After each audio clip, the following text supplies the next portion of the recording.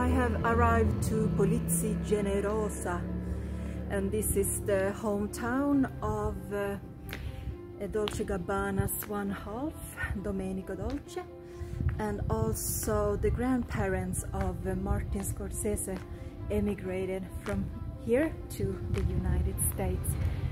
And it's a typical sleepy town. You hear a lot of voices, but you don't see any people around. So let's take a tour.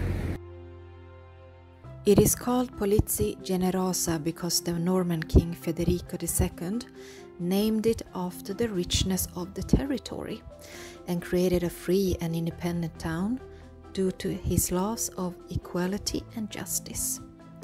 The town is filled with churches, all closed as this area is depopulating fast. Now only 2,900 inhabitants on 950 meters above sea level.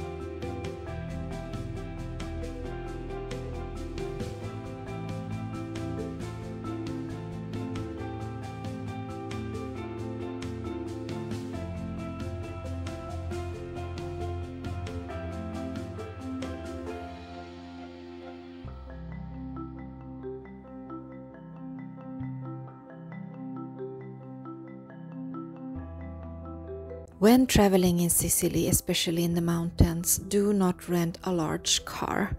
It was the first time in 16 years I got stuck in an alley here. Got out thanks to guys directing me, reversing the car.